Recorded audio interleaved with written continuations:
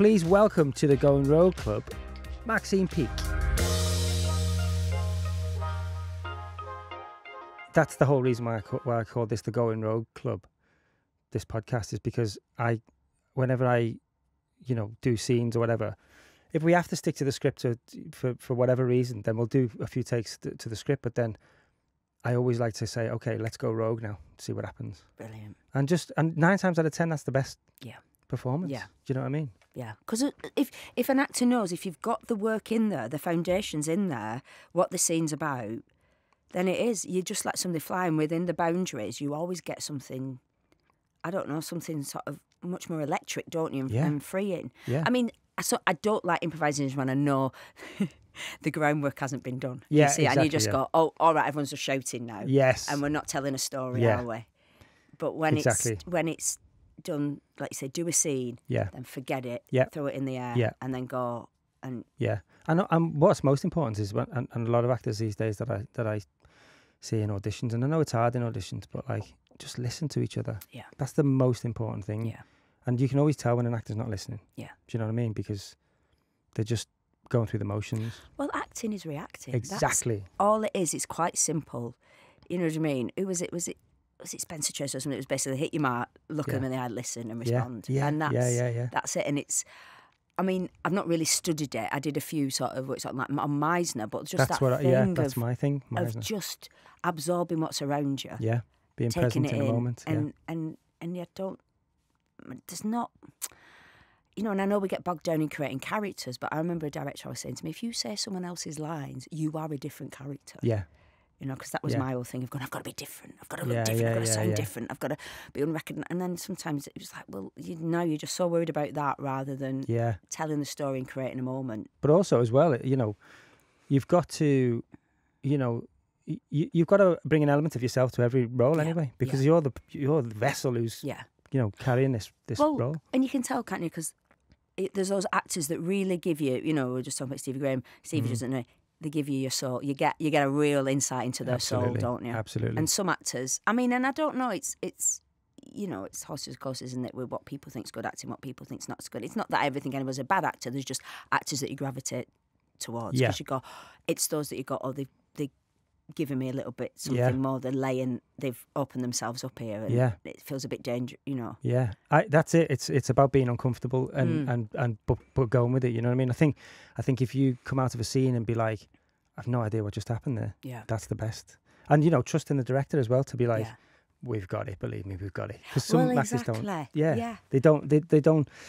Like I worked with an actor recently who insisted on seeing the takes back and the monitor and stuff, and I was like, please don't, please trust me, because it's just an insecurity thing. But as soon as you see yourself doing something, you're like, oh shit, I'm not going to do that again, or I better watch that, and then it becomes, you just become a bit thing, you know. And I always say, you know, I always sort of joke, I go at the read through, never mind the director, go and find the editor, go and say hello to the editor first and foremost. Introduce yourself, because they will do.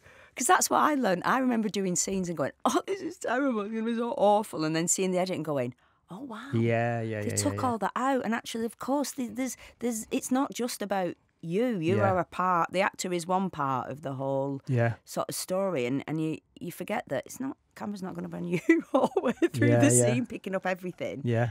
And things can be moved around. Exactly. And taken and put and... But yeah, no, I don't like. I never, when people say, "Do you want to watch anything back?" and I think no, because I just go into a depression. Then I just go, "Can I do it again? Can I do it again? Can I do it again?" And that's then you just get so far away from, you know, what you were initially trying to achieve, or what the spontaneous sort of it's like the whole thing with like, you know, the self-tape thing now. You know, when you go to auditions, when I was acting, you know, you go to auditions, you get one chance or maybe two chances. As you do again. With self-tapes now, you know, you can do it for hours and hours and hours until you feel you've got it right. But I think, you know, sometimes I think actors, that's a bit of their downfall, because then suddenly you've got 20 takes of something and you're like so blindsided, like which one do I send? You know, and it all just becomes, you know, you're sort of dialing it in. Anyway. Yeah, I can't. I have a very low success rate with self-tape. I've been doing this thing on Twitter every time, so I'm like, I'm very open and I will admit it. Yeah. I mean, my heart sinks. I mean, sometimes I say to my agent, no, I can't. Yeah. You know, and they'll go, well, if you've got to be, I go, what's the point? And it'll be some big American movie. And I go, I'm wasted. And then sometimes you go, oh, who got it? Oh, right. So what was I? Just so they could have a giddle between. You know, and I just think, I can't. Yeah. I don't know. And I suppose it's the wrong attitude. It depends how much you want that. But I just don't know how. So I've got mates who just, you know, bang them out and they have huge success rates, but I just can't. I just, it's just that thing of going, oh no, I'm going to have to sit in the spare bedroom with my phone on it, and my poor fella. Yeah. He's like his little face, and I go, can you read in? And he's like, do I have to? And I'm like, please. And then going, no, don't read it like that. He's like, I'm not an actor. Yeah. It's funny from my side of it as well now, looking at like self-tapes, and you can always tell like this sort of, the people who drag the mums in, or the nan in, or you know what I mean, they're not actors, they're just reading it.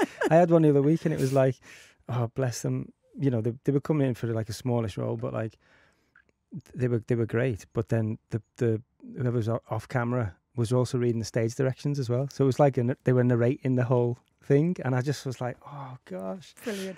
Although I did do a self-tape for a friend of mine, Forest Bonder. She did a self-tape and I read in. Really? Yeah, with a really bad Liverpool accent. I love that. Oh my God.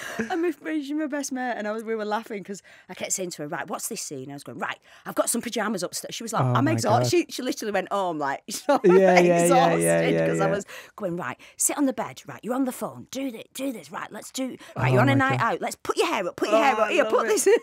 And me, she's going, why, you're louder than me, can you bring it down? Yeah. Imagine they'd been like, is that Maxine Peake in the background? Get it in, she's brilliant. Probably going, she would have got it, but God, who was she doing? Who was she reading with? They were terrible. Oh God, I love it. Well, listen, welcome to the Going Road Club. Thank you. It's an honour to have you here. It's an honour to be here. I absolutely love your work, and you know, I've done for many, many years. Thank you. So yeah, it's a real pleasure to talk to you. And I mean, I've got some questions, but we'll just have a chat. You know what I mean? So, have you always wanted to be an actress? Where did you start out and stuff? You know, because the whole thing about this podcast is I want to talk to people who have not come up the conventional way, or have not. You know, I know you went to RADA, but you didn't just get into RADA. Yeah. And you know, and you're working class and all that kind of stuff. It's, you know, that's the people I want to talk to, because I think listeners who are out there, you know, who want to get into this industry, whether it be actors, directors, producers, whatever, that are sat there in the houses or whatever going, oh, I could never do that. Yeah. Well, you can. Yeah, exactly. You know what I mean? Yeah, I was, if I can do it, anybody can. And me as well. God. Yeah. But have you always wanted to act? I think when I was younger, it was about performing. I didn't really understand the concept of acting, and I think it's that thing when you've got no connection or any, you know, there was obviously nobody that I knew or family knew. You know, acting was a million miles away. It was this mythical sort of profession that other people did. But I wanted to be a stand-up. I wanted to do comedy, because that was, I think, the first thing I realised when I was younger, that making people laugh was that reaction, and that slightly addiction you get to, you know, and it's obviously tapped into my ego somewhere that, you know. So, and I just remember, like, when my dad was still at home, watching a lot of comedies with him, and I always think something based comes from that, about, you know, that was the thing that we did together. We watched comedies, and then being able to make my dad laugh was quite a big, you know what I mean? It always felt like a bit of an achievement. Yeah. So, and I was the class clown. Right. I mean, I was, you know, I was a show off, but I don't know.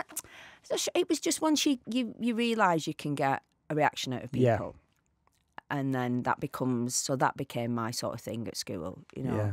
And then I remember a teacher saying to me, you know, you should do comedy, and then it only takes one, you know, it's like anything, one good comment and then one bad comment can send you the other way. Of course, yeah. So when I was at primary school, and I thought, I want to do that, and and then seeing Victoria Wood and Julie Walters and Marty Kane as well, and people and those women, and thinking maybe I could, because they don't sound, and they weren't actors, so it still wasn't about acting. And I remember being obsessed with adverts. Really? I used to look at adverts. I used to go, I'd love to be an advert. Oh, yeah, I didn't have huge aspirations of being a film star. I was like, oh, being in an advert. Because I remember as a kid, used to talk about adverts. Of course, yeah. You know, there'd be certain adverts and they were like, you know, they were quite memorable for things. Yeah. And you had to watch them as well. Yeah. You know what I mean? You don't have to watch them now. You just skip them. But some adverts were more sort of memorable than some of the TV programs. Yeah. So it was. I never had like high ambitions at that time because I just knew I wanted to do it. And then there was a Rebecca and Alison, they were called. There were two girls who lived at the separate houses across the road from me, and they used to go to this church, Unity Church, on Dean Church Lane in Bolton. And they said, oh, it's a laugh, you don't really do it. Says once they start the service, we all get packed up in the back room and we do like drawing and crafts and stuff. And then we do like bits of plays. And I was like, what? I said, oh, we do bits of plays. And we put a panto on at Christmas. Nice. So I was like, all right. And I said, Mum, can I go? My mum was like, well, I can't, you know, single parent. Mum was like, I'm not messing about running you anywhere. If you can get yourself there. Anyway, Alison's mum, Flo, said, well, I'll, come with us. So I started doing that and doing the panto. And I think when I was 10, I played buttons. Brilliant. And I had I'm probably not a dissimilar haircut to now, and I was a little tomboy. Yeah. And I just remember, because you're 10 and you get up there and you're being all cheeky and everyone was laughing, and I thought, oh, this is it. It's infectious, this is isn't it. it? Yeah. And I probably was terrible, but I was so, at that age as well, you're quite confident. Yeah. You can take, I probably look back now and watch myself and go, wow. So it was that doing those, That's sort of how it started then at school. But we didn't do drama. I went to a school up there, West Orton High School. It was in a town called West Orton. And we didn't really do drama. And they used to try and do a play every year. And the year I was there, they said they were doing Pirates of Penzance. Yeah. So if people went to audition, and everybody auditioned, there was a lot of people auditioned. And then when they informed us that we had to go back after school, it wasn't like you couldn't bunk off classes. Right. There's only three of us left. So you can't do Pirates of Penzance. Me, my mate, Paul and Cheryl. I'd love to see that though. And like drama at school was basically like 12 lads and 3 girls because like it was a bit, I don't mean to me, but it was like, we're the naughty boy. It was, it was just, that was what it was seen like. It wasn't seen as serious. Yeah. So, and the teacher used to go, Mrs. Waxon, she was brilliant. She was a Welsh woman we used to teach, and she'd say, so you can swear and do what you want. So basically, it was, and we never did plays, we just improvised. So she'd go, right, washing machine, dolphin, car, improvise something. We didn't know improvise, but you had to make something up. Yeah. So and then it literally was just all the lads. I mean, Sarah pretending to shoot up and fighting each other and swearing because you could swear. She said, "You can. I'll allow you to swear." So, and the 3 of us used to sit there going, "Well, we can't be in it because we'd just be dodging the lads, like battering each other." So it was a funny start. Yeah. Oh, it wasn't like, it's amazing. I didn't know what text was, and then. Right. Then I went on and I'd heard about Manchester Youth Theatre. Yeah. And they were like, you have to do a monologue. I was like, what's a monologue? And I'd never, to be honest, at this point, sort of leaving school, really. Yeah. But I tell a lie, we had read Taste of Honey at school. We'd done Taste of Honey because we'd watched the film, we'd read that with Mrs. Moaxon. So I'd read that as a play, but I didn't really understand. Yeah. So I remember going, and somebody told me about this play, Bouncers. John Godber. Did they make a film of that? No, yeah, and there was Shakers. Sorry, I'm telling lies. Shakers and Bouncers, and because they were sort of set in the north and they were working class, and somebody said, actually, I was probably younger than that, because then I remember reading Road, because that had the biggest influence on me, was reading Jim Cartwright's Road. Right. Because obviously it was set in Bolton. Yeah. And it was sort of this slightly surreal version, but not, as Jim's writing is, it's based in reality, but it has such a magic to it. Course, it's got a sprinkling, has it, of something. Yeah. Even in the darkness, there's a odd sort of magical surrealism or realism to it. And it talked about the Nevada, the brothel on wheels that we used to go skating on, a roller skating rink, which burnt down now, and Wood Street Socialist Club, but my granddad used to go to, and about the prostitute behind the piano, and my granddad said, during the day there were some interesting characters in there. So it had this... Yeah. I was like, God, there's a play about places. Yeah.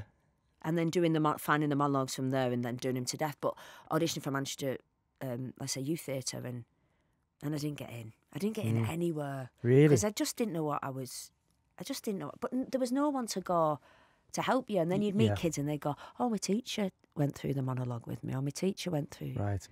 And I was just like bumbling around, I don't quite know what. So it took a long time. Yeah.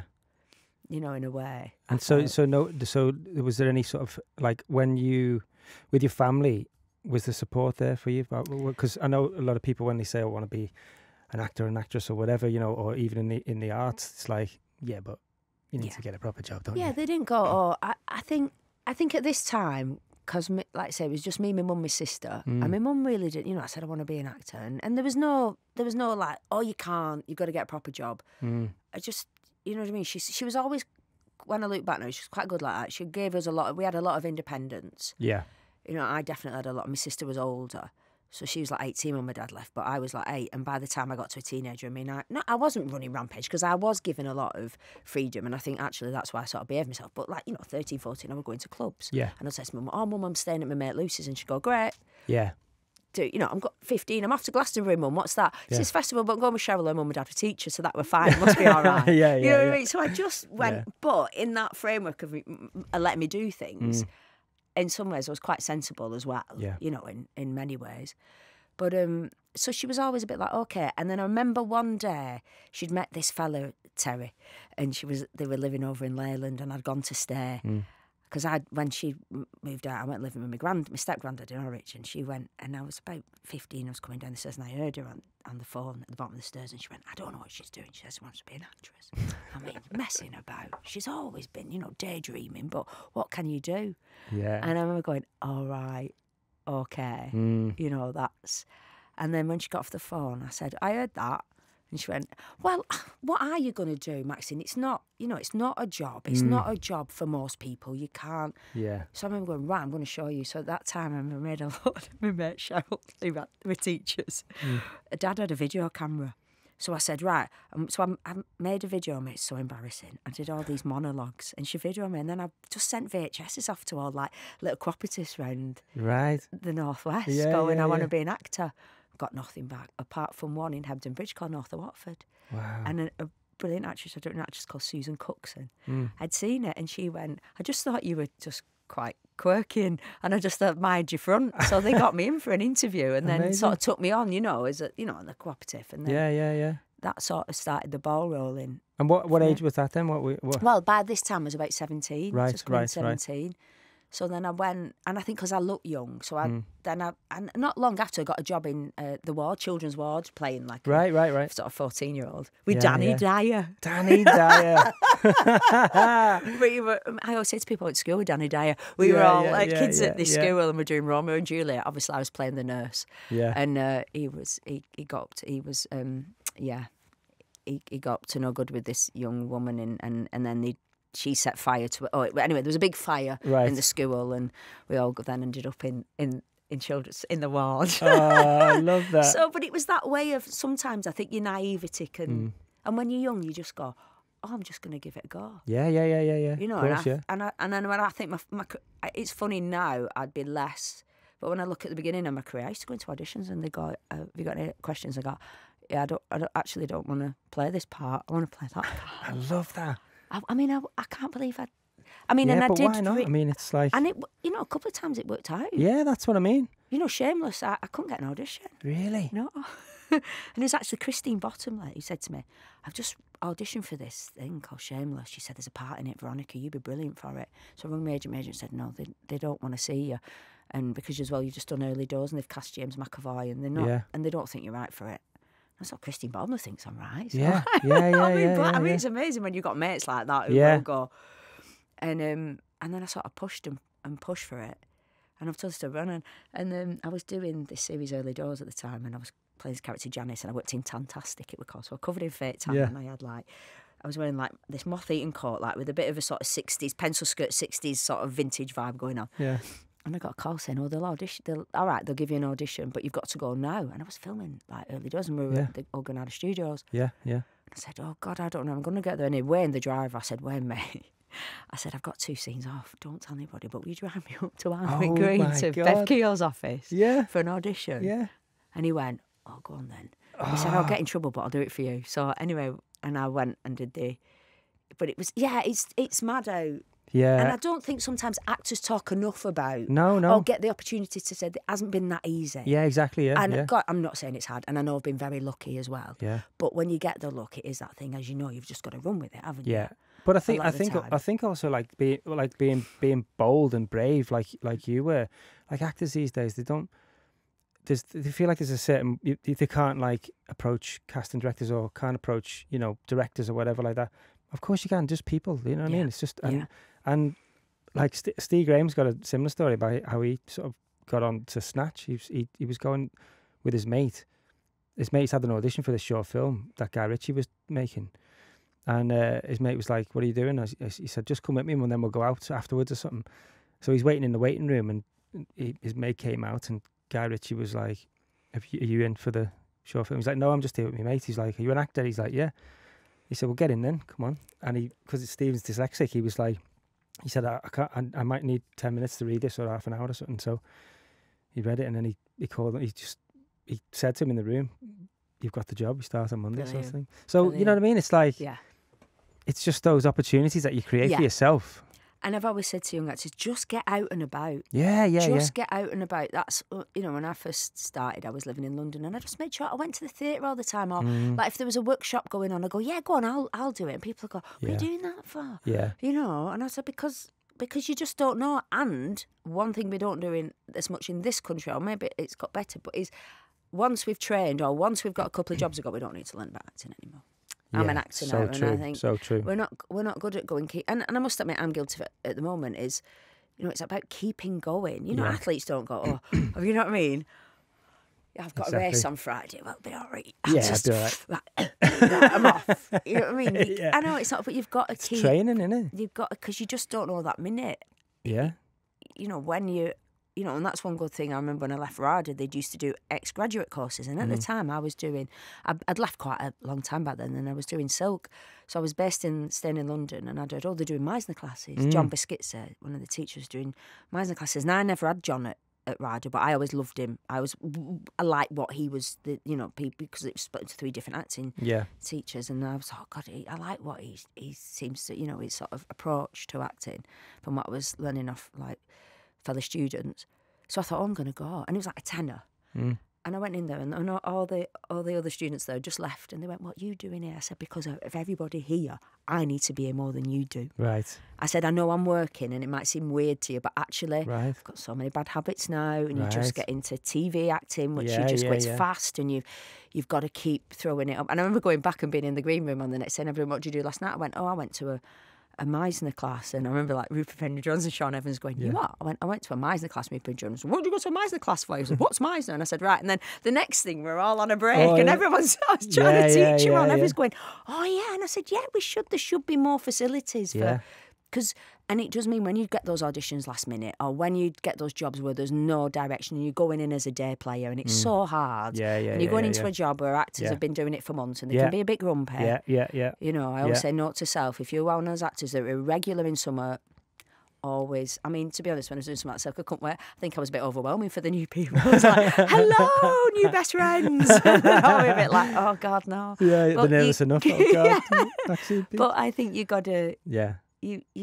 I don't know. You just got to keep it ready, because you don't know when. And like I say, when you get on those jobs that you don't have time to rehearse, then you're not panicking, because you think, it's the toolkit, isn't it? You can go in there and go, "Great, I've got something." Well, I studied Meisner as an actor. I did it for a couple of years, and it was like, and now I bring it into directing as well. Yeah, that's because you know, even if actors haven't studied Meisner, I can sort of, you know, put them in a position where they are doing Meisner. Yeah. You know, even if it's sort of uncomfortable for them. I mean, I don't like put pressure on them or whatever, because I know every actor has their process, and you know, me as a director, I have to learn everyone's individual process. But you know, I think Meisner's amazing, and I always champion Meisner, because I think it's the one technique where you are like truly listening to the other person. You know what I mean? Yeah. And you're just in the present. And I just loved, I remember, was it sort of one of the opening, because I've got the Sanford Meisner, and I've got, is it William Esper who does a lot of his, you know, and it's that thing, isn't it? You don't have to be intellectual to be an actor. And I just remember going, "That's it, thank you very much." Yes. Because I think as well, sometimes in this business, you know, you go for auditions and they go, "Well, the person in before you just said, well, the juxtaposition and because of the..." And you go, "Well, some actors can talk a good game. Yeah. But can they do it? And there's some actors who actually are not that great at articulating themselves. Yeah. Says me, but when you get them in front of a camera, you're like, wow, now that's they've got their emotional intelligence is off the scale. Yeah. So I think sometimes we get very in our business, don't they? Some performers who have the gift of the gab, we get slightly seduced. Yeah. Yeah, absolutely. And I've read, you read, I'm being really mean, and I have so much respect for all actors, and I'm not, but you will read interviews sometimes with actors, and they'll go, oh, and I did this, and then you go, well, that's not the performance I saw. Yeah. You can talk afterwards. We're not doing an A-level piece, an A-level paper on your performance. Yeah. And then I think sometimes people then see, they go, oh yeah, and they said that, oh, I can see that now. Yeah. It's the same for me as well. When you when you're talking about the character, or you go so deep, and they're talking about backstories and all this and all that, which is great. But then when it's not present on the screen, it's like, what was that? What was all that about? Yeah. You know, I mean, you must have experienced that. You said you went to RADA. What was that like getting into? What was the path into RADA? And it's obviously the most famous acting place in the world, really, I'd imagine. So, you didn't just walk in there. I know you have to audition for it, but what was your sort of path into that? Well, I've been auditioning for Manchester Theatre School. I think I was on my second year of auditioning and I didn't get in. Anyway, when I went the second time, they used to put you on this big space and you had to audition. It was cruel. You had to audition in front of everybody. Oh, God, yeah.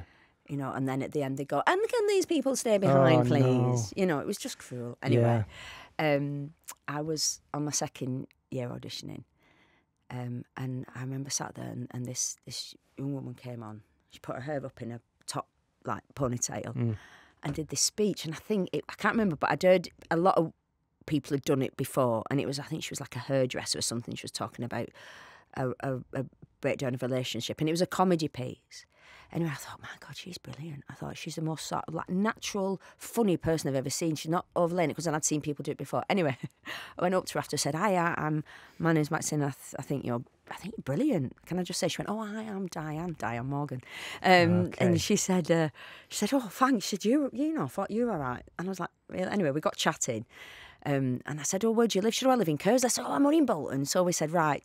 We were talking about all the stuff we love, and turned out we look like really into comedy and blah blah blah. So we exchanged numbers, and landlines then. Yeah. And we said keep in touch, and then we did, and we were like, and then we were sort of met up, and we said, "Oh, well, I said, what did you?" And she didn't get in. I couldn't believe. I couldn't believe I didn't get in. I was like, "You didn't get in," Anyway, and I said to her, right, and we were chatting. I said, "Should we audition for?" I said, "What are you going to do next?" She went, "Oh, I don't know." I said, "Should we audition for RADA for a laugh?" Yeah.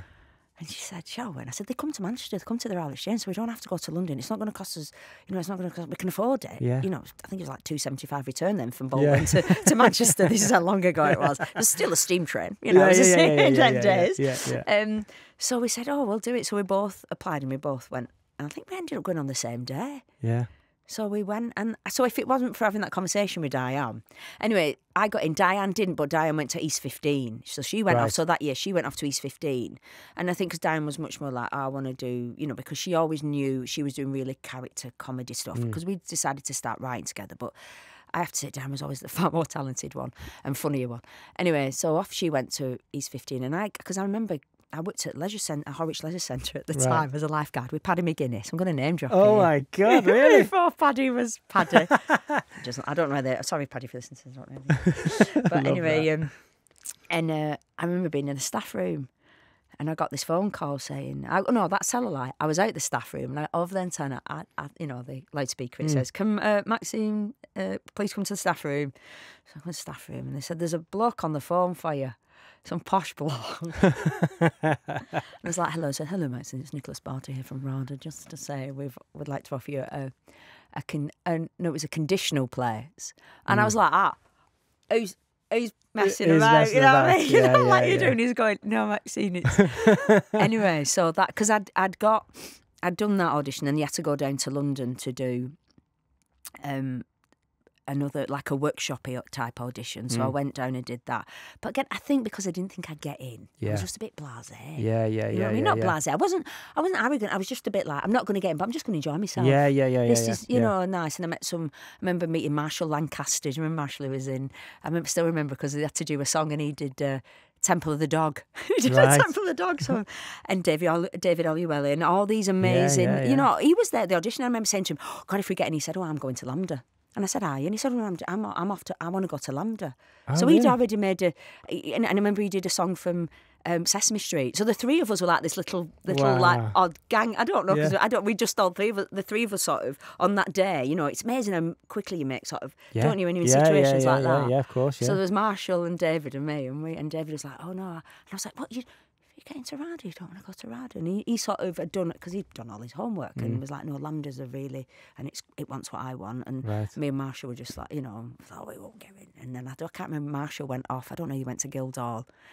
So yeah, it was just, I didn't think anything of it. But I just remember having a cup of tea in the break and Pat Myers, called the bursar, sort of sidled up at the side of me and she went, if you don't get in, if you get in, how are you going to pay for it? And I went, well, I'm not. I hadn't thought of that. You know, I said, I just didn't. He said, okay. She said, well, what's your financial situation? I said, well, I live with my mum and she works part-time in a shop. I said, and my dad's never given any maintenance, so the money I think coming from there. You know, that was a complicated, but I said, so, yeah. And she said, oh, okay. And I thought, oh, well, no, never mind. You know what I mean? That's that. And then, so then when I did, but it was because it was a conditional place. Then they were like, but you'll have to find the money. And I said, well, I've told you I can't find the money. And they said, well, what we're going to do, there's a scholarship scheme that will put you up for every drama school nominates a student who otherwise couldn't afford to go. And if you get it, it will cover your fees and your maintenance. Wow. So it'll be everything. So it was Associated Newspaper. So basically Daily Mail paid for me. Paid for me to go to college, and I went. I remember I auditioned. I think there was about 18 of us, and then I got called saying you're down to the last 4, and I was like, really? I thought, God, this is, you know, because I remember thinking, oh, don't make me audition again because they're going to ring them up and go, you've made a big mistake with this one letting her in. So and then I had to go, and I remember they said, you have to go to the National Theatre in London and audition in front of the artistic director, Richard Eyre. Well, I didn't. Luckily, at the time, again, naivety gets you a long way. I had no idea Richard Eyre was. I'd only been to London. I hadn't been to London before then. Oh, no, I had, because I'd auditioned for Guildhall. Guildhall Drama School, so I'd been down. Yeah. You know, and that, it was at Knoll Street YMCA. I used to go and stay there every time we had an audition. So I'd been down to London once before then. So I had to audition in front of Richard. And I remember there was 2 boys and another young woman, and they were so nervous because it was Richard Eyre, and because I didn't know, and I'm sure that's the only reason I got it, because I didn't know where he was. And I went in and he said to me, and if you don't get the money, Maxine, how will you fund? And I just went, I don't know, Richard, rob a bank. And I think just that attitude in a way at that time, at that age, just being, because I was like this little chubby thing with a base and haircut. Right.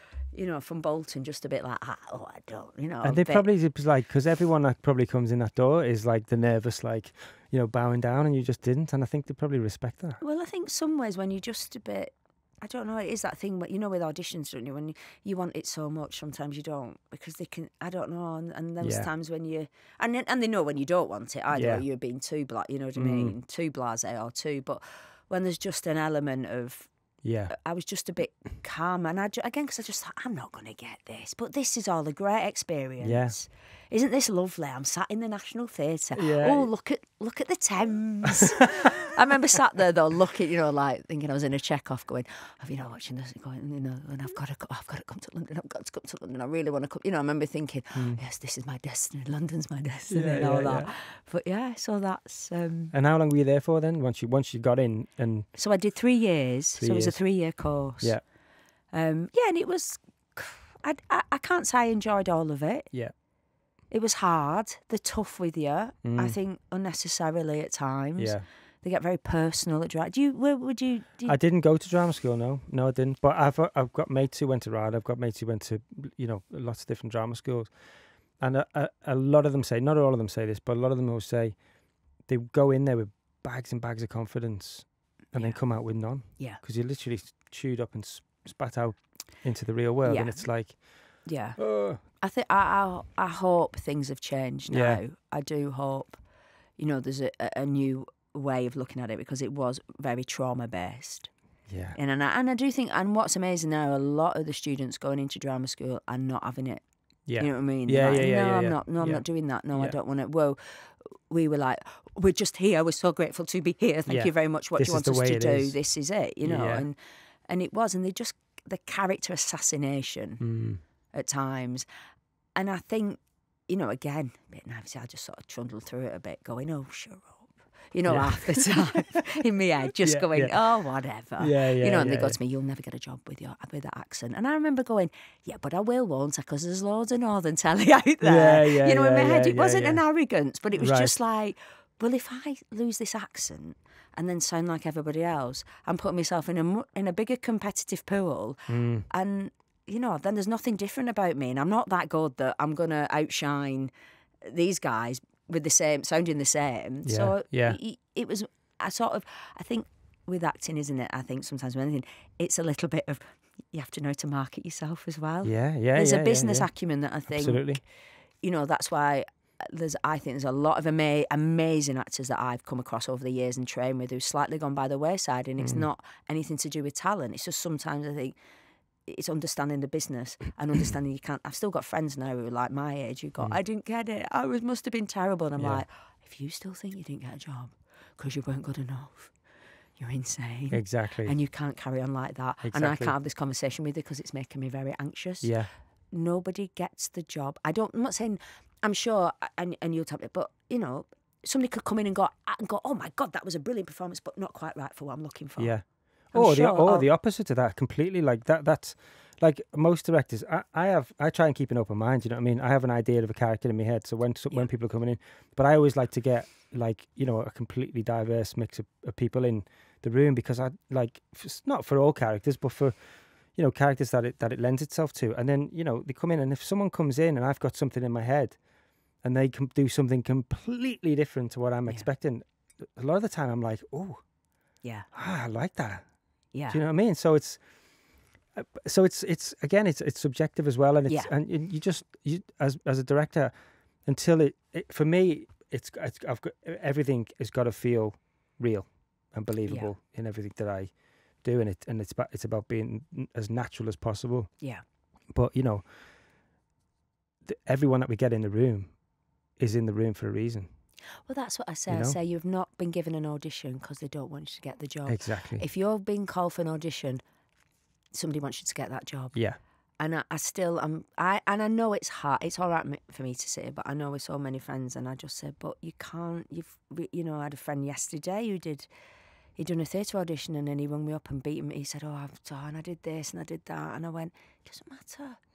It's not, if you don't get it, it's not because of that. Yeah. It's just, you probably just, you come into the, don't people say, most people, and a lot of people get cast, you walk through the door, but a lot of people are cast in the first, 2 minutes, aren't they? You know what I mean? Yeah. Whatever. Yeah. So it's about you and your energy. Usually people respond to, I know I do. Yeah. I mean, a lot of times I think, if I had my way, I wouldn't audition. I think, because I'm quite, it's one thing I'm a bit arrogant about. I go, I know when people can act. They don't need to audition. Yeah. You know what I mean? But you definitely get an instinct, don't you, absolutely, with people? Yeah. And you go, yeah, they can do that. Yeah. And I don't think really I've been, and that's why I love working with Sarah Frankham, because she just very rarely auditions people. And if I've written something that worked with her, and I go, I just saw it, and I think she's really good. Or I think, all right, we'll offer her the part then. Yeah. You know what I mean? But that's Sarah's confidence as a director as well, knowing that. But and that's. I think you do see, if you watch someone doing something, if they've got it. Yeah. You know what I mean? You know if they've got it. And so I'm the same. It's like, for me, an audition isn't to, if you're coming into the room, it's not because I want to see how well you can act, especially because I do my research on everybody. Yeah. It's about whether I get on with you. Cool. Because ultimately, you're in a relationship for however long it is. Exactly. Got to get on. And like sometimes, you know, an agent's got, you're not going in to read. And I go, well, I've got to get in the room and see them because we could get in the room and go, whoa, don't like each other. That's not going to work. Exactly, yeah. This is, I don't trust, you know, if you don't trust, it's about an element of trust. It's about an element of respect if you're on the same page. Exactly, yeah. You know, it's funny now how, you know, this whole, you know, you're supposed to get to a level and no, that's not, but you've got to get in the room. Yeah. You know, and I know it's hard. You know, I've done it recently where I went, no, I'll go in the room. No, I'll go and meet the director. Absolutely go and meet the director. Really? Yeah. And then I didn't get the job and I was like, oh, I shouldn't have done that. Why did I go in the room? Now I've been in the room. Now I'm going, oh, I didn't get it. He said I wasn't right. How does he know I wasn't right? And then I do that and go, of course he knows you weren't right because it's what he had in, I didn't read, but what he had in his head for the part was not you. So, and still, but you're still ego. Yeah, but sensitive as well. Actors are very sensitive. But then actually, in a way, I went, oh, I'm glad to actually, you know, I'm still, you know, I'm not immune from rejection at all. But when you do get rejection, it actually makes you go, yeah, I'm still really passionate about this actor. It still gets me like, oh, I'm like raging. Yeah, yeah. And it's not because I think I was the best. I don't know. It's a funny. Yeah. It's hard to explain, isn't it, really? And you go, and people go, oh, all right, ego. Yeah. No, but I want it. Yeah. And then, especially when anybody says no in anything in life, you go like, you know, I go, I'm not that bothered. I'll go in and go, I wanted that now. Yeah. Well, that's it. If you're lucky enough to be getting, you know, 1, 2, 3 auditions a week, a month even, and you're getting no's, it's like in everyday life, if you're just working in a normal job, whatever it may be, you're not getting that many rejections. No. So it's you know, it's you've got to be not only good at what you do, but also you've got to be, you know, be able to take that. Well, you've got to have a thick skin. I always say actors, you've got like a vent system where you've got like your thick skin for auditions and then your thin skin for when you're acting. Yeah. You know what I mean? Yeah, that's brilliant. That. Sort of. I'm nicking that. But you got to, and I still have. I think I'm always a bit of a sounding board for actor friends who ring up about parts because I'm always like, we didn't want it anyway. What was it? Who did they give it to? Even if it's somebody I really like, I'm like, oh, you're better than them. Don't worry about it. But I become that person that everybody rings up and that's long ago a friend said, and I went in and they auditioned this many times and then, you know, and I don't like the way actors get treated a lot of the times. Yeah. You know, I knew a friend of mine had been offered a part and was umming and ahhing whether he was going to take it, and another friend of mine who is brilliant and they're both brilliant but was going in and out of the room for this part, and I was like, I had to go, oh God, but they've offered it and he's decided whether he wants it, and but because he's got a bigger profile than you've got, that's it, you know. And I sometimes you know, and then knowing then this actor being devastated and then going, look, you know, trying to talk, you're trying to be loyal. You want to say to people, you know, you want to give people a bit of comfort because it's tough. Yeah. And I don't think that's the side of it that a lot of people see is the constant rejection and just comments. People say, oh, I don't think she's right for this part. And you go, what do you know? You've never even met me. You've made an assumption. Yeah. You know, that I wouldn't be able to, oh, she's not that enough, or she's not this enough, or... But that is something that's, I think, has always kept me going. And I think that's why I like to play slightly you know, try and do different parts and different things because I've always been told I'd only do one thing. Yeah. So I'm driven by still at 48. Yeah. I'll show you what I can do, you know, or, you know, have a go at. Yeah, but that's brilliant. That's a brilliant mentality to have, though, because you know, you just you're keeping that passion alive for yourself as well and driving forward. You know what I mean? But it's harder as you get older, I think. Yeah. Sometimes you think, oh, I just want an easy job now. Because sometimes you see people and you go, God, they used to do big films. Why are they irregular now in that long? And you go, I know why they're irregular in that long running series because they've just gone, I can't keep at this rate. You've got to have that drive and it is ambition, and it's got to have that drive to keep. It's exhausting because it's like a chess game, isn't it? You've got to and I think the rules constantly change. Absolutely, yeah. Because it used to be, you know, I remember going up for films and it was like, well, no, you've done too much telly. You can't. You're a telly face. You can't do all right, and then you do film, you know, and then eventually you try and break through, and then you look at some actors. Go, well, they've done loads of telly and they're doing film, and that doesn't seem to. And it's changed now. So you're constantly trying to navigate. What do I have to do? To get, and it's not about. I don't want to move up anywhere. I just want to do the work I want to do. Yeah. And I don't. You know what I mean? And it's and then it's always a battle, and then you'll, you know, and you're always. you're not pitched against people, but you'll get offered something. Oh no, I'm not going to do that. And then the person who does it going, oh no, but they've done that, and they've got that, and I wanted that. If I'd have done that, but it wouldn't have had this. I've said to her, but it wouldn't have had the same outcome if you'd have done it. It would have been a different thing. So never say, oh well, if I'd have done that, I'd have been there. Well, no, it doesn't. You can't predict that. Doesn't mean that. And, no, absolutely. And it's when you turn stuff down, it's going, turn it down and walk away and don't think about it again. And sometimes that's hard when you go, oh, that was a massive hit. Oh, and you've got a BAFTA. All right, great. But I think, well, I wouldn't have, you know what I mean? Yeah. It's just, it's different. I don't think it gets easier. It just gets It's hard. Different. It's hard not to watch what everyone else is doing as well. You know what I mean? If everyone could, just focus in on their path, then it would be easy. But what you just said there, you're like, oh, I auditioned for that, and now they're doing that.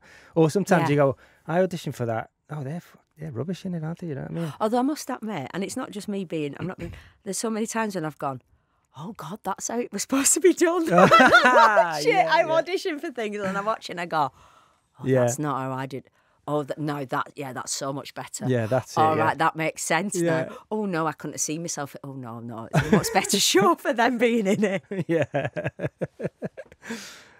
So how long was it after RADA that when you came out and stuff like that? Did you have a time when you were like, struggling? Did you have an agent? Because I know they do showcases and all that kind of stuff. Yeah, well, they do showcases and, people, I mean, Joanna Page was in my year, brilliant, lovely Joanna Page. And I remember we were selling programmes in the second year for the third year show. Right. And Joanna got 3 agents approached her, should they selling programmes? Selling programmes, wow. Yeah, saying, would you come and be on our books? Wow. So it was, and then they know. I mean, again, agents, and they were big agents, they know the stuff, don't they? And, they know, and so...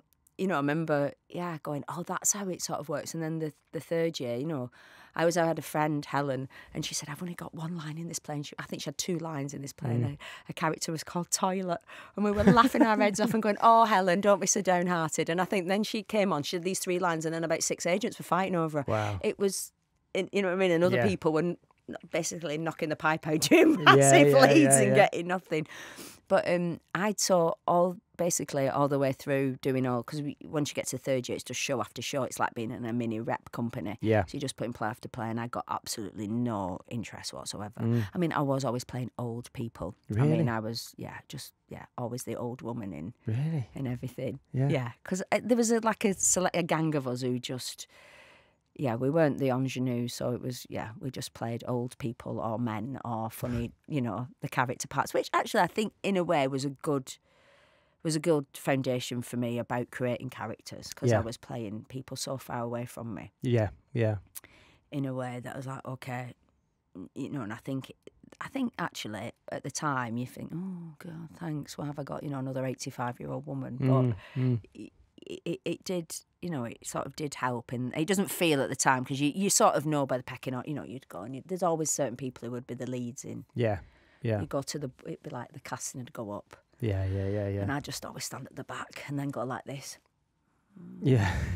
Oh yeah, there I am. I am at the bottom. Yeah. That's fine, but so and then it was when we did the Tree, it's called. So it's like a showcase. Herbert Birbaum Tree, who founded RADA, they named the showcase evening after him. Right.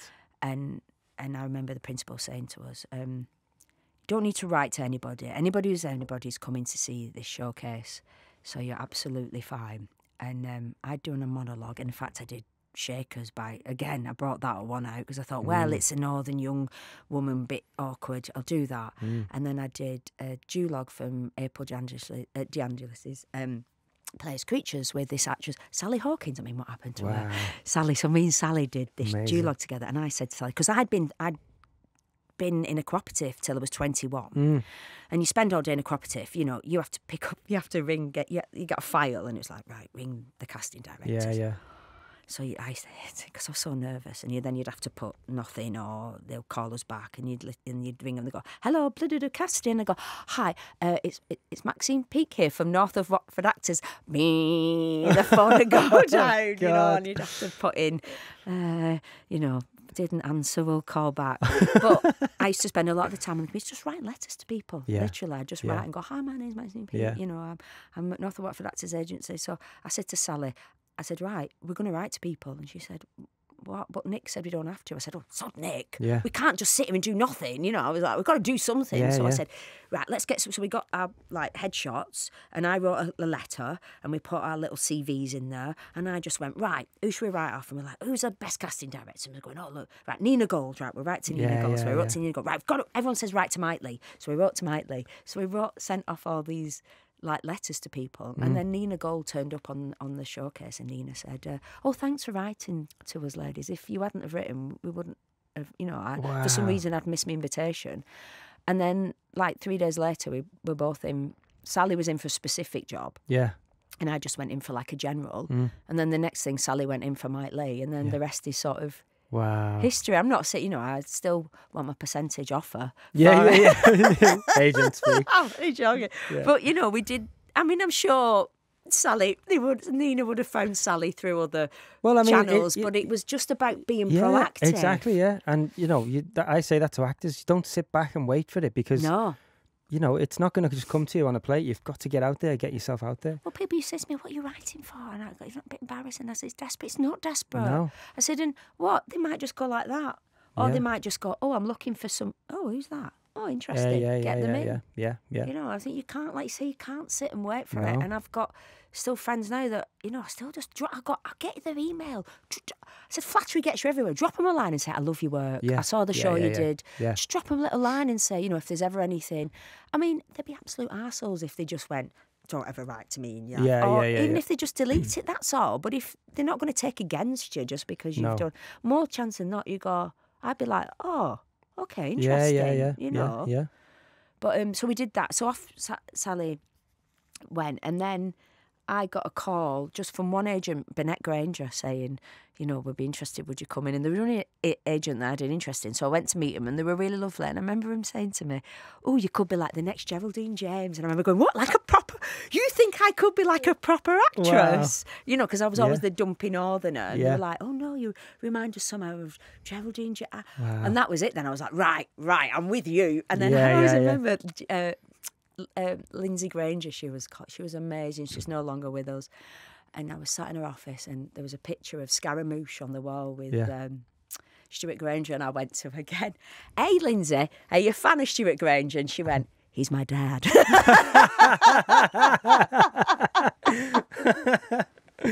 know, those moments that you go. Yeah. Whoops. But I just think that, so again, being that sort of little.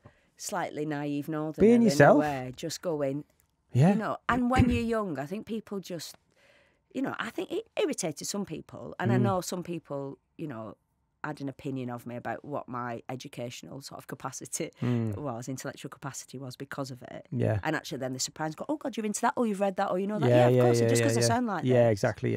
Yeah. You know, because I won't change it to fit into what you think. Yeah. Somebody who's educated should sound like. And you know, and I'm not, in a way, I didn't go to university. I went to RADA, that's a theatre training. But, you know, I was brought up with a step-grandfather who always encouraged me to read. He said, that's your passage out. Yeah. To keep, you know what I mean? I grew up in a house with, you know, my mum had a few books, but my dad still to this day is 80, has never read a book in his life. Really? No. Yeah. He said, I get bored. I said, all right, there you go, Dad. Fair enough.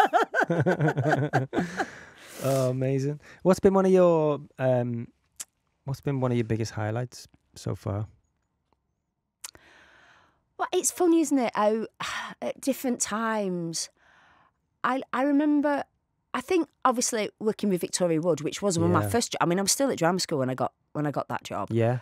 But at I think as well, I keep using this word naive, and I think naive. I don't think it's a bad word, and I you know, and people go, they're a bit naive. Good. What's wrong with naive? What's wrong with naive? What's wrong with nice? Good. It shouldn't be seen as a bad trait, but I think it never really sunk in. Probably I was protecting myself. That's why I didn't really sink in.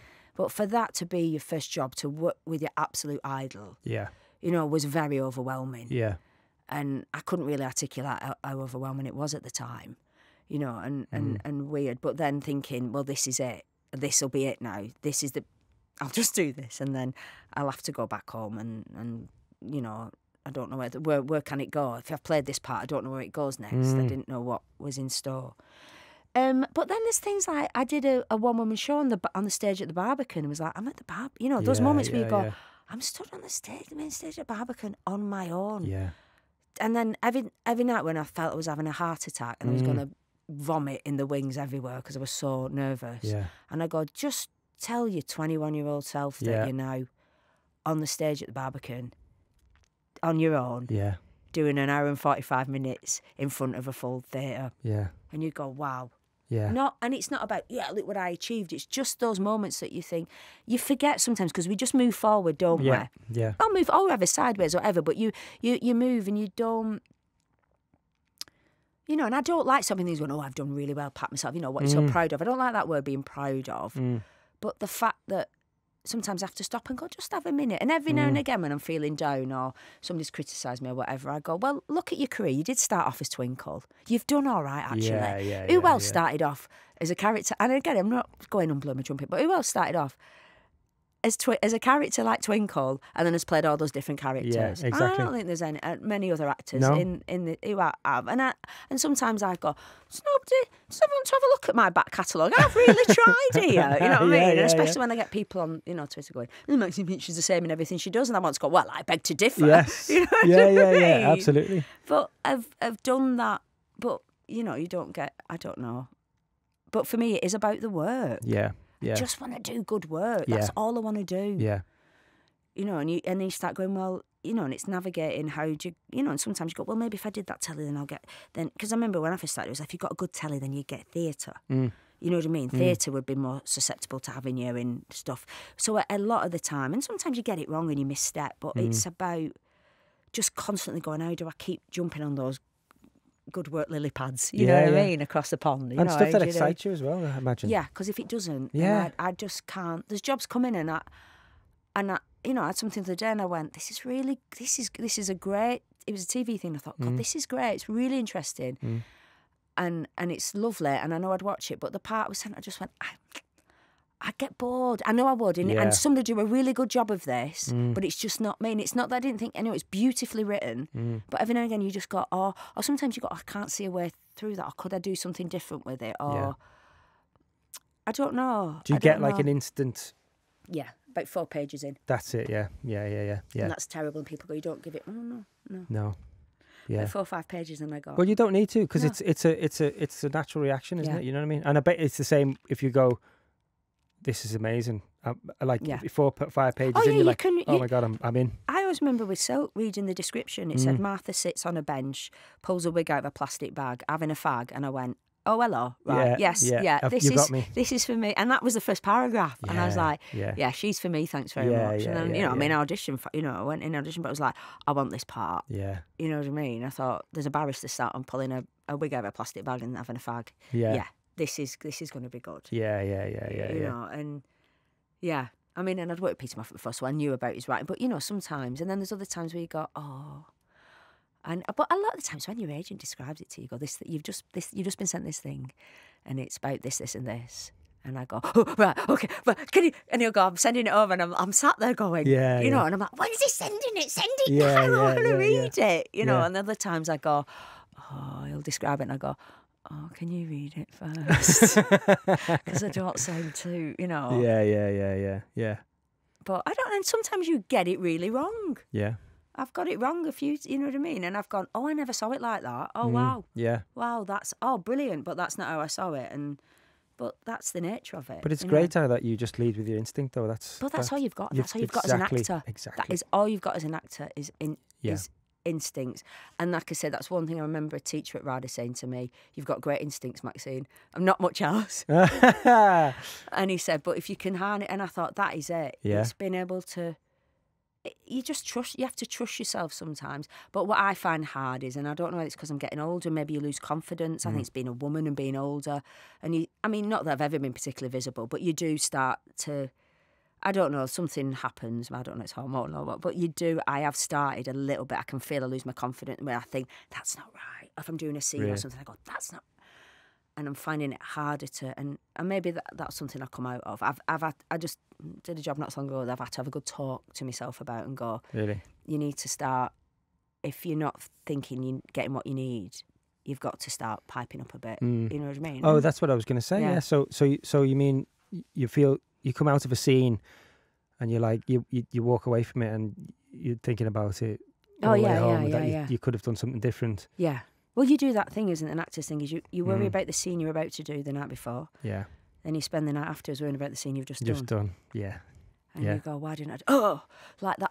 Yeah. Going, and fella's like, what are you doing? I go, I should have done it like that. I should have done that, yeah. I completely forgot about that. Yeah. Because sometimes you're moving so quickly, and then you go, oh my God, I was there it was then, so it was 3 months later. And I think an audience are probably not going to see that nuance, that you didn't play the line, that knowing a little bit of information that you'd forgot that you knew when you played the line. But it matters so much, doesn't it, to you that wasn't there, and that I just think then the more you've got your foundation, then you can play. It is that thing that's a bit mine. It's like you say, pile it all in there. That's what I do. I mean, and I do write a biog for my character, but what I do, I write it, then I leave it. Yeah. You know, I'll write it just because I enjoy going. Right? Yeah. Where were they born? What were the family set up? And then sometimes you have to sort yourself out and go, you're not writing a novel. Yeah. They might have just had a normal family life.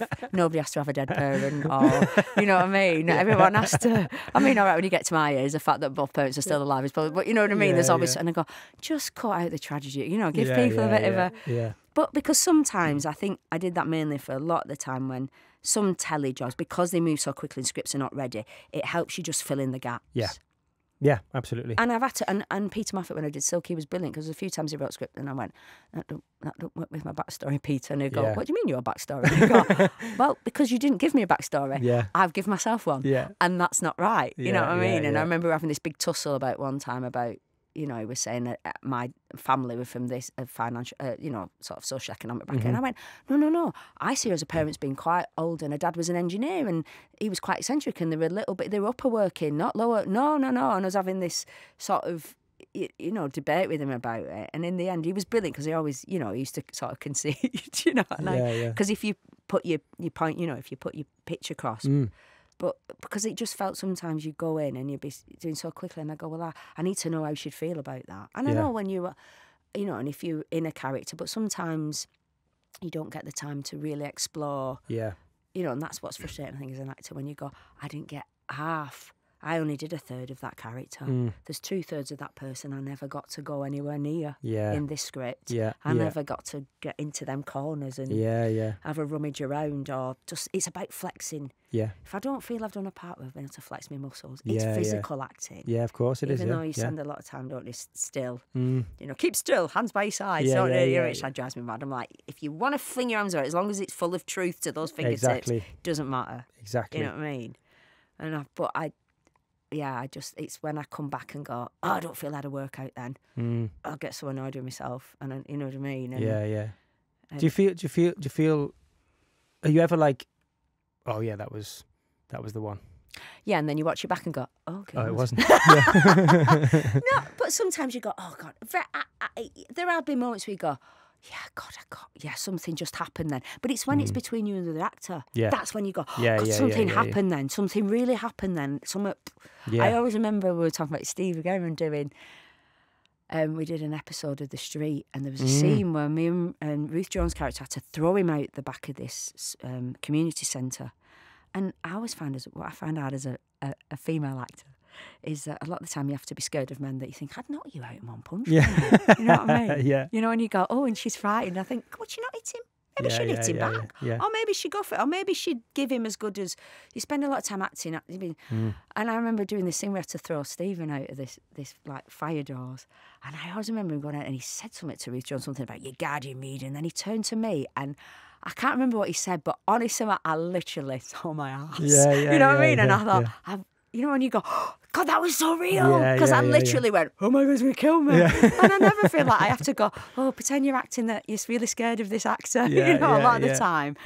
And, you know, because Stephen he's so in the moment, so isn't in the it? Moment. Yeah. You know, and I remember going, oh my God. You know, and that's when it's exciting. And you think, and selfishly, sometimes if it doesn't translate on screen, fair enough. I've started to realise that as long as I'm fulfilled while I'm doing it.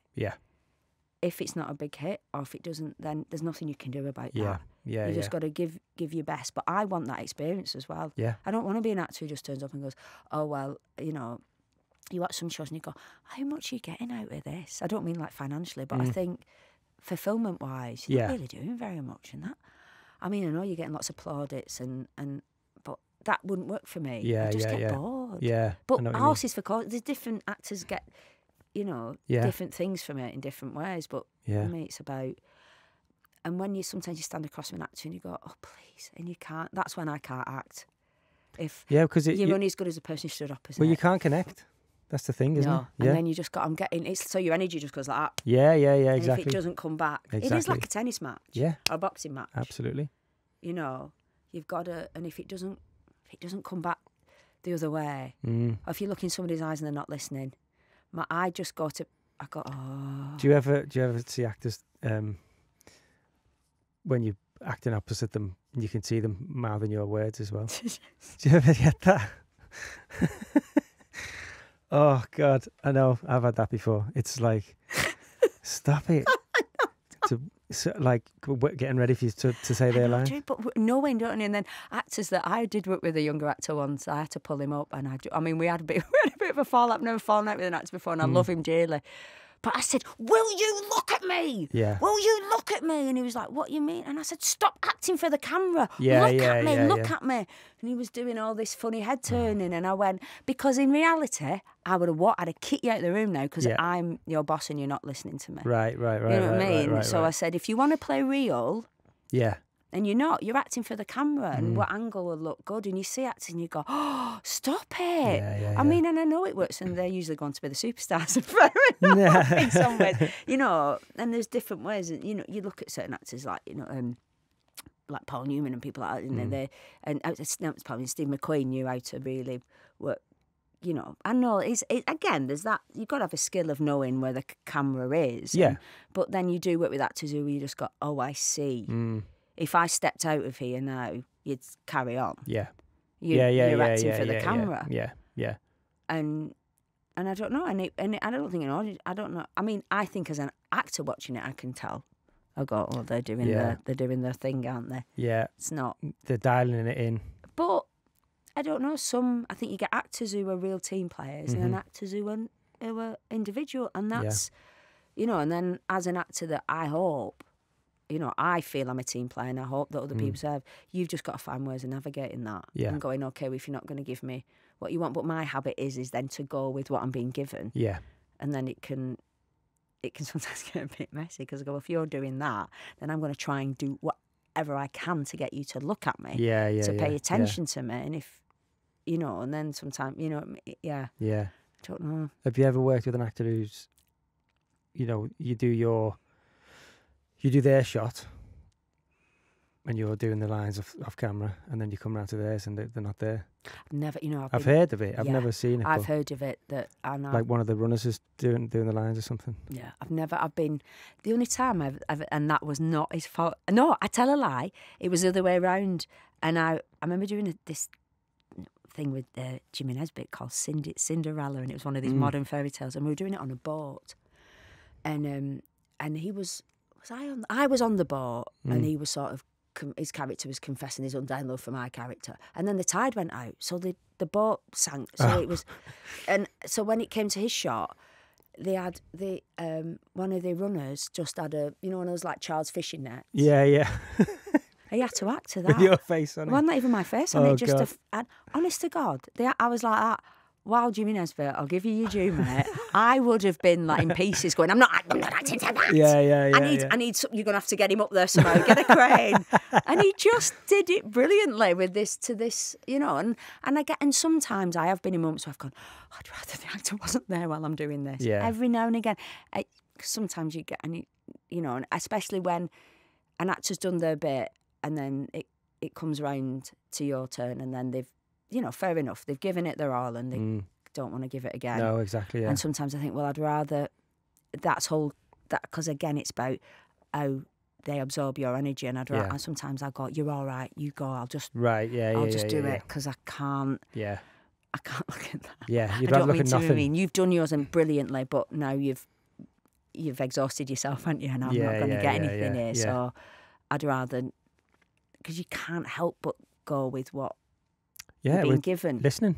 Yeah, so if somebody's done a massive scene where they've been screaming at you, and then when it comes to you, then they're like, oh, because I'm tired, I'm just going to say it. I mean, great that they've just, because, some actors won't still be there. Was it is it Telly Savalas who was the story he stuck chewing gum on some lines and stuck it? It might not be Telly Savalas. I don't want to libel any actor. There was some famous story about some Hollywood actor who took chewing gum out, stuck it on the other actor's forehead and plunked his lines on there. Wow. I mean, it wouldn't surprise me about some actors. Yeah, they don't do. But I think, what are you getting out of it then? Obviously, just a lot of money. Well, it's for the cameras. Yeah. What you said before. Not doing. Oh, then I've done it. I remember working. Yeah, I don't know. Then I've worked with actors that have gone when the cameras. I was like, oh my God, you're amazing. Then the camera turns on and you go, I did. And you go, what's happened? Yeah. But it's hard. It's a hard. Yeah. And I always think my best performance has been when the camera's not looking at me. Yeah. I always go, oh, it was great then. Yeah. Now it's on me. I'm like, oh, what am I just stop? Oh, you've gone all funny now. What Yeah. Sometimes I don't like to call action. I just be like, in your own time, because.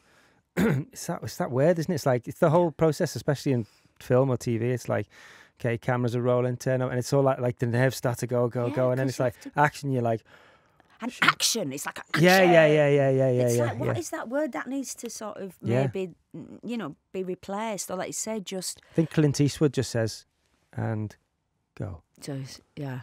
It's brilliant. Well, that's it. Just give it and give it like sort of the respect. Because I think a lot of times it's all faff. And I think, again, people don't really think actors overall sort of, mollycoddled but a lot of the time you do feel you're an afterthought a lot of time on sets. Yeah. You know what I mean? The crew get a lot of time. Yeah. The sparks get a lot of time to set up. The cameras get a lot of time. We don't get that same time. Right. You know what I mean? Right. And not always, and and sometimes, if the light's not right, we'll go again. But if you go, I didn't think we haven't got time. Yeah. You know what I mean? You go, well, we've got a minute. We've got it, yeah. Of course, beautiful lighting and everything, it's got to be, but at the end of the day, nobody's going to find that lighting designer, exactly, the gaffer and go, or the, DOP and go, oh, mate, but you're the actor in the front line. So sometimes I think, you do, sometimes you do feel, as they say, like a warm prop. Yeah. You know what I mean? Yeah. And I hate when they go, get the turns in. I'm like, don't ever. Oh, no. You know what I mean? And things like that with acting. And you think, I live with a crew member, so I'm always very sort of, but I think, sometimes there's an assumption, and don't get me wrong, I mean, most crews I've worked with are just amazing and lovely, but there is sometimes an assumption that actors are going to be difficult. Yeah. And I think sometimes when actors are difficult, it's because, I think it's after years of going, well, I've not got what I've wanted by asking nicely, so I'm just going to be a bit of a dick now and see if I get it that way. And I can see it, and sometimes I've said to people, you create these personalities sometimes. Yeah. Because you either, somebody will come in and scream blue murder and they get exactly what they want. So it's like monkey see, monkey do, isn't it? And then you go, all right. Oh, well, they've got what I wanted. So then squeaky wheel gets the oil syndrome. Yeah, exactly. I mean, don't get me wrong, I'm not, because I love our business, and but every now and this is small bits. But I think sometimes as an actor you don't have the power, like I think people, not the power, but I mean just a little bit of clout that I think people think you do have, and that's why I see now a lot of actors are doing like exec. Want to be exec producers, and but I'm like, I'm not really. I don't want to get involved in any of that. I just want to. All I want is to be able to do my job well, and be able to feel confident to ask for a little bit more time, and take your space. And sometimes I think as a woman, it's sometimes a bit harder because you're surrounded by men generally on film sets. So it can feel that intimidating. You know what I mean? It can feel a bit intimidating. So. I don't think deliberately intimidating, but just from the sort of percentage of men and women on a set. Yeah, absolutely. No, I agree totally. It's it is changing. I like to, for me in my set, I think I've worked on a lot of sets where a lot of the crew were just very unhappy. They didn't really want to come to work every day. Yeah. And what we do is, I think, and I'm sure you do, it's the best job in the world. Yeah. And we're not saving lives. We're going to create art and to be creative. And if you, you as the lead actor or me as the director or whatever it is, it's got to start there, because it does trickle down, and what I mean? Well, you pick up on an atmosphere, don't you? You do pick up on an atmosphere. But then, I was talking to a friend this morning about an actor I work with, and I was saying he was brilliant, and I said, and he's an older actor, and I said, and what I really loved about him, not older, he's only a bit older than me, but I said what I loved about him was he still loves his job, and he's really successful, and he came in every day, and he just loved it. And at first I was like, God, he's a bit bossy, isn't he? But actually it's because he really cared about it. And once I found me sort of feet with him, I was like, no, mate, I'm not doing that. He'd be like, you do this, you do that, and I'll do that. Let's rewrite it. And I'd be like, whoa. But because he was a man, everyone was like, yeah, we must rewrite it. And I was like, hang on a minute, I've had this script for months, and I've worked on all these scenes. Not that I work and go, this is how I'm going to do it, but I've dissected them for the meat, and now you've just gone, pulled it, which is great. But I thought you've just got to be, curve anyway. But he was brilliant, and I said the main thing was he's a brilliant actor, but the reason he's a brilliant actor because he loves it. And I thought, actually, I've not seen that much passion from somebody who works a lot, is successful, and is sort of in the 50s and just loves what they do. Because sometimes with actors, I'm going to go, well, what are you doing it for? Yeah. Exactly. And if I have to listen, well, it's not my fault your kids go to such expensive private schools and your massive garden needs a new decking area. Yeah. It's like, and I've done jobs and I've gone, God, it's day 3 and I feel like we're on day 603, the way you're all mourning. Yeah. Get on with it. Yeah. There's actors starving out there who are desperate, you know what I mean, would chew your right arm off to have this job. So stop You've moaning. Got to keep reminding yourselves that how lucky, and I don't mean grateful and going to the people you work with, oh, thank you very much, I'm so grateful you're giving me this job, because that's you've got to hold your own within that. But I just think, there's a point of, if you don't want to be there, don't be there. Yeah. You know what I mean? Don't turn up and just be, moaning. Because it does infect everybody. Absolutely. And I know crews are what really, because I live with a crew member and I get like, I don't, it's been a real eye-opener for me, the hours they work and what's required of them. And when they're not working, they're still working, and I'm like, sorry, it's 11 o'clock at night. Who's that ringing? What do you need tomorrow? Well, it's not tomorrow yet and you're not working now. Give me the phone, sort of, and the things. And sorry, Saturday morning you're going where? Oh, you need some signs. You need to go to graphics. Are you being paid for this Saturday morning going to the graphics? Yes, I'll come with you. But and And there is. But then, that's my fella, again, he loves his job, so he will go above and beyond. And you shouldn't really have to, but there is, I think, we do work in the TV game and film, and I do think we work quite silly hours sometimes. Yeah, I agree. And they put a lot of pressure on people. I agree. And it's not an industry, I think you can, especially crew members, how long, the retirement age, or stepping away from it. I speak to a lot of crew members now who are sort of late 40s going, I don't know if I can do it anymore. Yeah. I don't know if I can keep up these hours. When you're going from job to job, staying away from home for long periods of time, you know what I mean? The hours that's required, and you film, you early mornings, long drives. And so I don't know, I sort of go, why does it have to be so hard in that respect, those hours? I know there's not a lot of money and there's not a lot, so then the time is limited. But I think it's not it's a hard drive, isn't it? It's it's it's not like, is it New Tricks when they used to finish about 2 o'clock in the afternoon? Really? Yeah. My God. They're on the pub by about 2:30, I heard. Yeah. But that's because they were all like, right, one take, that's all we need. We've been doing this long enough, bugger off. We know what we're doing. Yeah. None of that nonsense. Go on, I go again. No, do I bugger it? Right, come on, let's go. Oh, I love it. What advice would you give to someone wanting to get into this industry as an actor? Well, there's that thing, don't, isn't there? Don't. No, and doing it is, it is a hard industry. It is a hard industry, but it's a brilliant industry. But my advice was, it's that thing, you've got to work hard. Yeah. Nobody who's got anywhere has done it just by accident. No. Not just luck. Right time, right place gets you so far. when I talk about all the actors I've come cross paths with and are in like Hollywood, they wanted that so badly. You know what I mean? There's certain people that was like, please get over there, because if you don't, I don't know what you're going to do. You know what I mean? It's, you know, you've got to have a drive. It depends what, you know, where you, and there's, you know, different levels and nothing what's success and what isn't success. My first agent, Lindsay Granger, said to me, Maxine, if you can work in as just being an actor and not have to have another job and can pay the bills, you're a star in my books. And that was always a really brilliant thing for me to hear and go, yeah, you're right. If you can make a living out of solely just acting, you're doing well. Yeah. And I think it's harder now as well because, you know, I don't think like TV, day plays, episodes of things and stuff, you know, it hasn't gone up with sort of, nothing's gone up with inflation, that's it. No.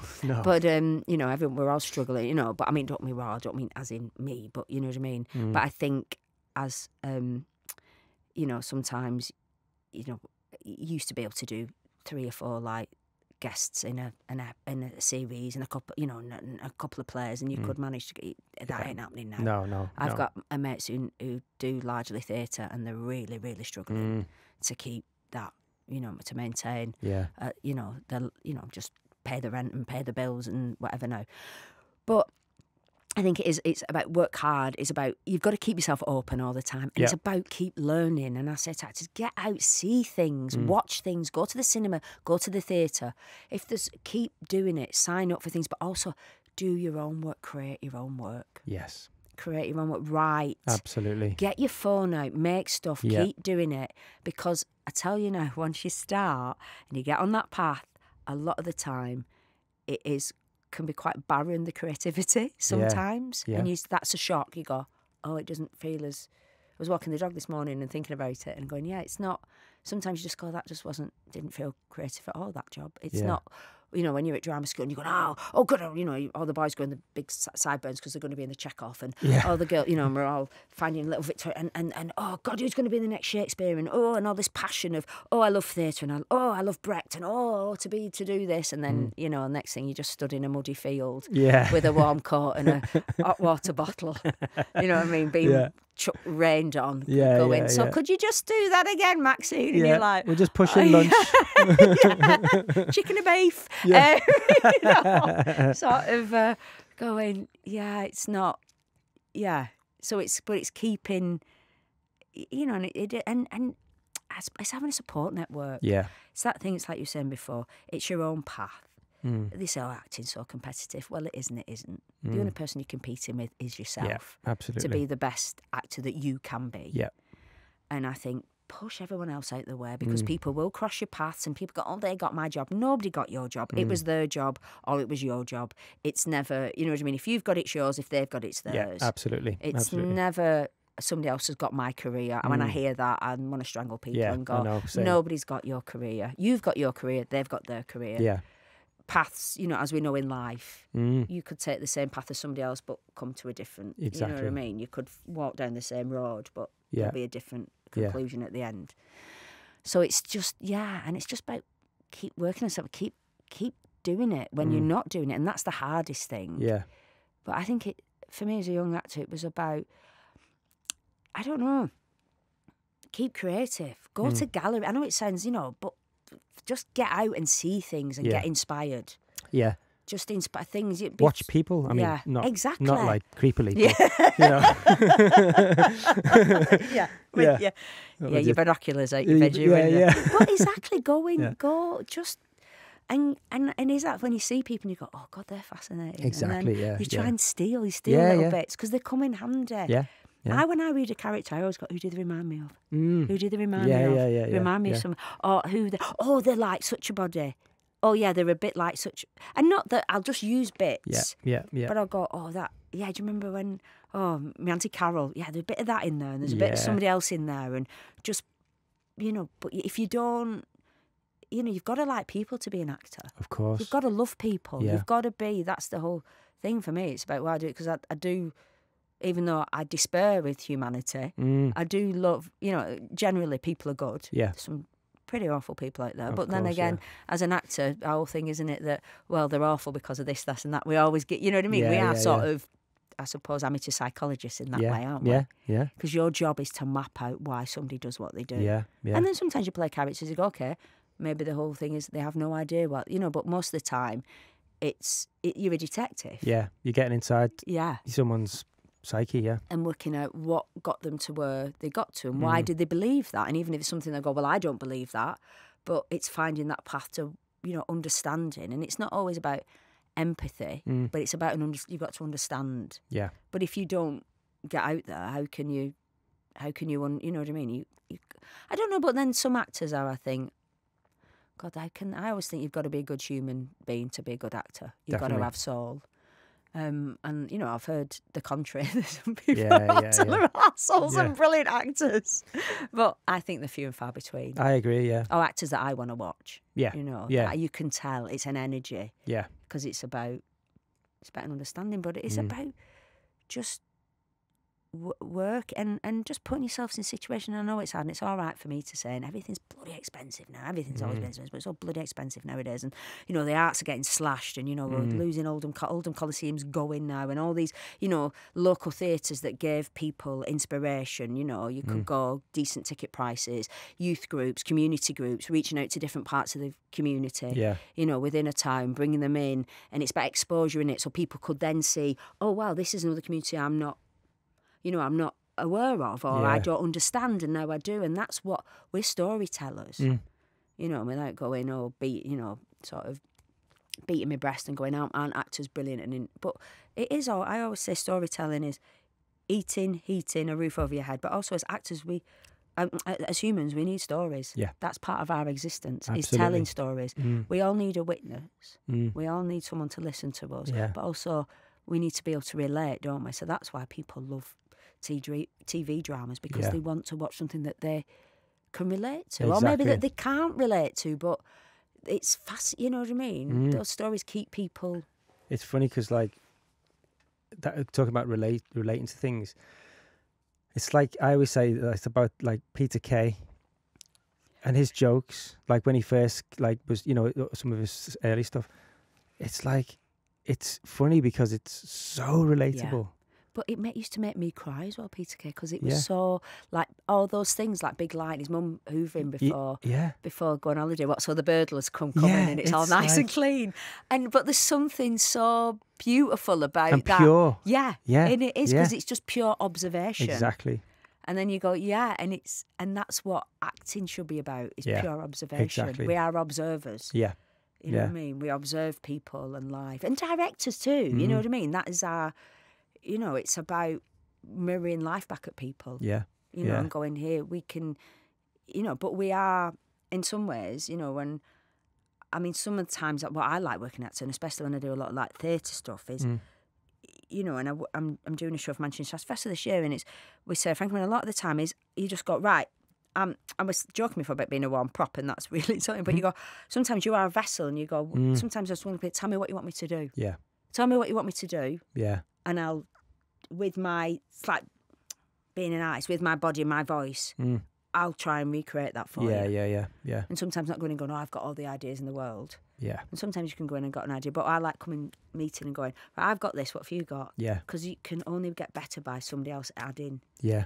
I found that when I've written, when you write something, and most of the time I'd rather not be in it, because you get an actor, and then it's like you were saying, when they come in a room and give you something completely different. Yeah. You write something, then an actor comes and does it, and you go, oh, you put another layer on it. Yeah, exactly. Absolutely, another big, brilliant, not that there are any of the layers before brilliant, but they've put their brilliant layer on it, and you go, that's it. Yeah. Where I was struggling because I've written it, and I thought, oh, I need something, but I can't quite. Yeah. So yeah. That's what I always love about we're doing the Boiling Point at the minute, and I've said to all the actors, the script is a blueprint for this show, and I want so I workshop. We don't workshop, we rehearse just before we go for a take, so we'll rehearse the scene, and it's those actors are so now in tune with the characters, more so than us when we were writing it, more so than me as a director, but I just let them go, and they bring so many little nuggets to it that you just weren't expecting, and it just brings it alive, and it becomes real. Well, it's joyous, it's isn't real. it? And it's like those little gifts, and you got all the Although sometimes when you've written something, then actor go, I don't think I'd say that, and I'm like, I bloody well wrote this, you would, and I go, okay, right, all right then. What do you think they would say? You know, and I have to go, no, exactly. You've been there, Maxine. But writing gave me a real respect for actors. I think because I was an actor, I'd just be like, oh, you're not packing parachutes, get on with it. In that way that really I feel very passionate, as you can tell, because I can't stop talking about it. But, you know, I'd be very blasé and go, oh, I just turn up me and do it. No, nothing affects me. It's only acting. It's just messing about. Get paid for pissing about. It's all right, you know, but really inside, you know, because you just... You know, my whole fear is being accused of being pretentious. That's my whole fear. Right. I don't know what's me. What a stupid. I mean, I'm frightened of more things than that, you know. But, but yeah, it's that. I don't know. Like you say, those little nuggets that they. I don't know. I've gone off piece now because I'm just. No. It's amazing. It's amazing. But yeah. Well, so I mean, you just basically. Chewed your ear. No, it's amazing. Love it. I could be here for hours, me, I'm telling you. What's next? What are you up to? So what's next for me? So I've just finished a film out in Latvia called, well, at the moment it's called Mother Russia. I don't know what I think that's its sort of working title at the moment, but Anna Politkovskaya, who was a Russian journalist who got murdered in 2007. She was shot in a lift in her apartment in Moscow, and she was a journalist, and she was a huge critic of Putin, and she was reported mainly from Chechnya. And so obviously she got under the nose. She was very much, you know, sort of grassroots on the ground, reporting about the sort of civilians and what was happening in everyday life and the horrendous sort of experiences they were going through. So for that fact, she got up the noses of both the Chechnyan sort of leadership and Putin. And she was poisoned and survived. And then a few years later, she was shot and executed. Right. So I play her. Wow. So that's the sort of last thing I've just finished, and then I'm going off. It's not till June, but then I'm doing a little piece just at the John Rylance Library for Manchester International Festival, based on a novel called There, brilliant sort of dystopian novel that was written in the 70s. That's sort of a bit of it's had a reprint, so hopefully it'll be sort of discovered by a writer called Kay Dick, and it's basically about when art becomes illegal.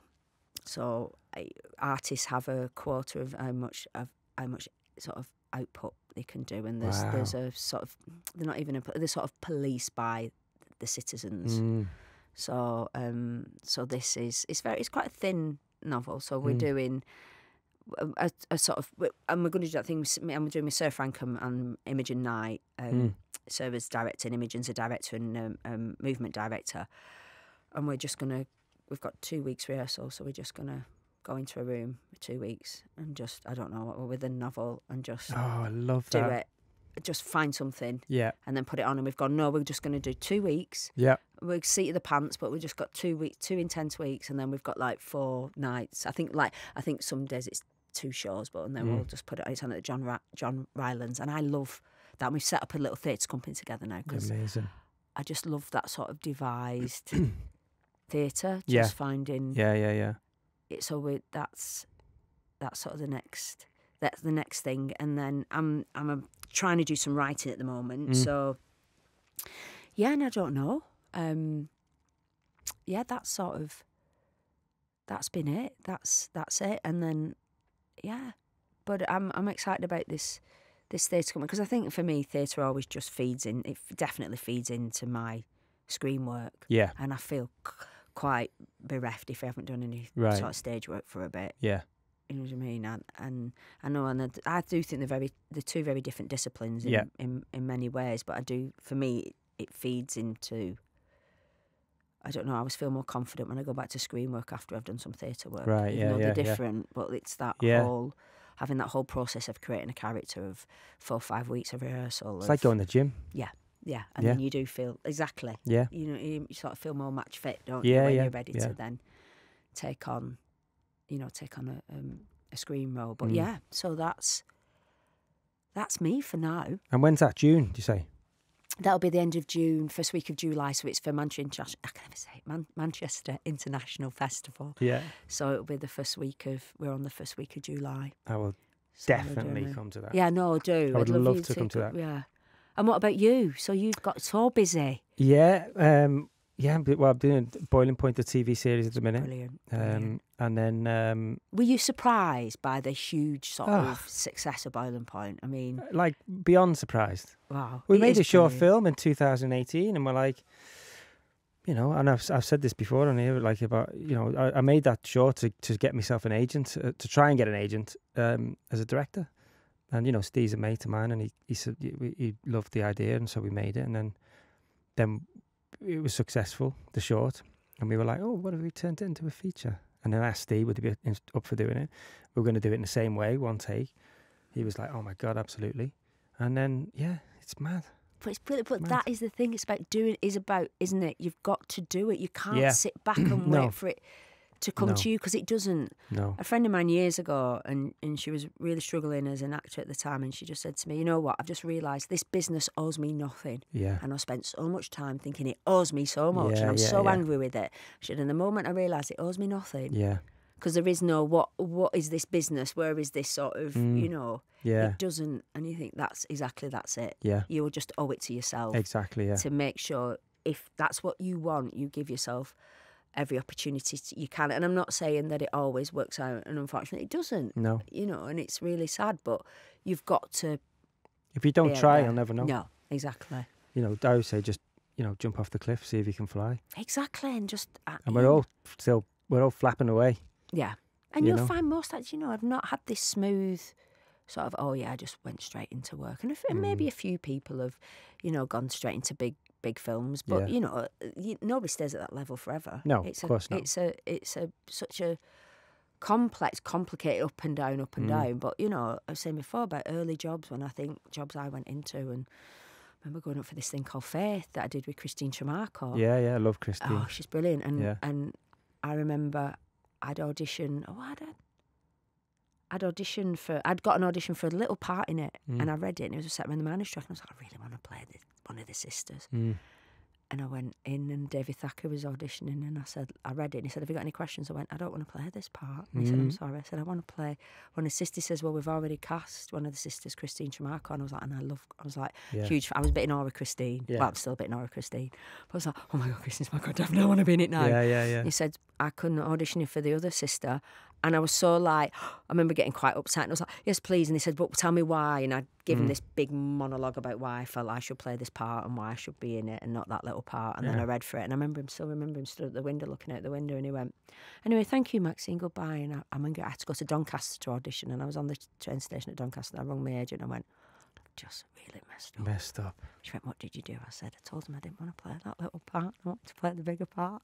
And then I cried, and then he let me audition for it. And then he just stood staring out the window. And then I bumped into Christine in a pub in East London. I was like, oh my God, I've just auditioned for this thing. She went, I'll have a word with him. Really?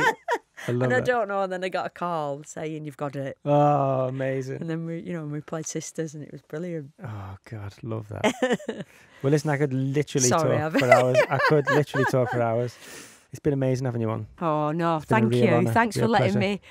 Because you never normally get to sort of just have a chat. Yeah, talk about acting and what it means to you, because sometimes you can forget a lot of the time. And I think it will be, like I said at the beginning, the whole idea of this is to show people that, you can do it. Yeah, you can. You really can. Yeah. You can, and acting's it's not that hard, really.